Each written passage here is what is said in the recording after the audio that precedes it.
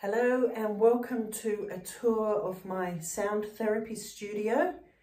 My name's Jennifer and I'm going to show you around the room, a little tour, and also play some of the instruments briefly in case you've not heard them before or their sound. This is the Burma Bell or flat bell. And that resonates for a long time.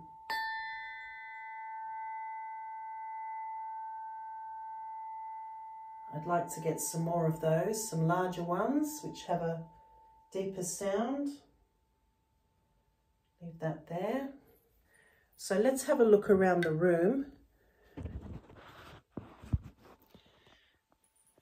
First off is these beautiful chest of drawers. It's quite large, so I can store lots of things in the drawers. There we have my Native American flute, clapsticks,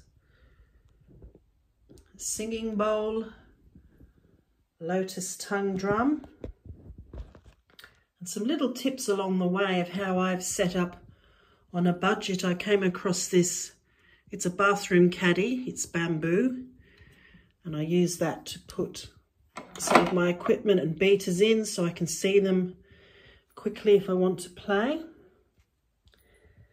Down here is the calabash water drum, which, as says, fill it with water. This sits on the top.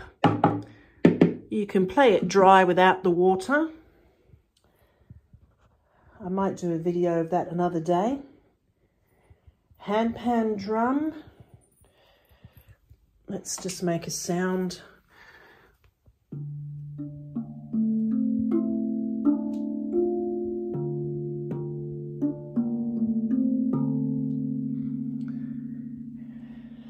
A guitar, shamanic drum, excuse me, shamanic drum. And then up here, the first of 3 clothing racks, actually, bamboo clothing racks, not wraps. And these S-hooks from the hardware store are really handy just to quickly lift up, put back. I ended up with more instruments than hooks. So for now, I've cut up a metal coat hanger. Just some more hooks. Chimes and the canary seed pods. I think it's called a canary seed pod curtain. There's the kalimba. And the good thing about the racks is I can add things like the Rainstick. Sometimes I'll put my Native American flute across there. The Zaphir chimes. And these are the Koshi Chimes.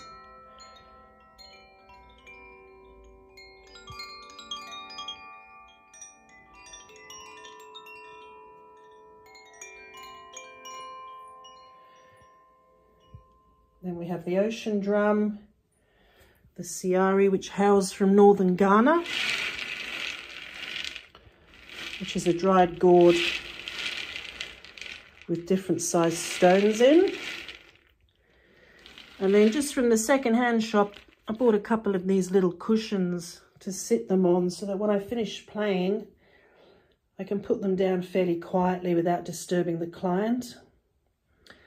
And then these white slatted features I picked up from a house that was having a garage sale, just to break things up a bit. Add a plant. There's the tincture bells or the Tibetan symbols.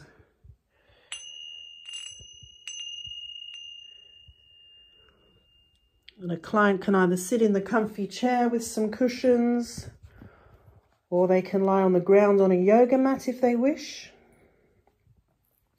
Obviously, I can only fit one client in here at a time. And over here is my digital Roland piano. This section I keep, I might have a candle lit. There's the tuning forks, crystals if that's what the client might be interested in. If they're not into crystals, I normally just remove them from the room and just have on hand the instruments that they are interested in. So if we go back, this is as you're walking in. Again, there's the keyboard section, the 3 bamboo clothing racks, and then some soft furnishings which I pick up fairly cheaply from home decor or second-hand shops. And I'll probably add a bit more to it, but as you can see, we don't want the room too full because we need some space for playing and for the client to enjoy themselves. Because we're near the beach, if the ocean waves are quite loud or there's the sound of rain or a breeze, I might open the window slightly just to add those sounds to the session as well, which is nice. So there we go.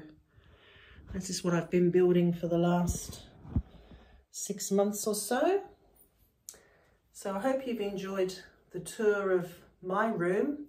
It will be great to see some video of other people's music and sound studios as well. All right, thanks for watching.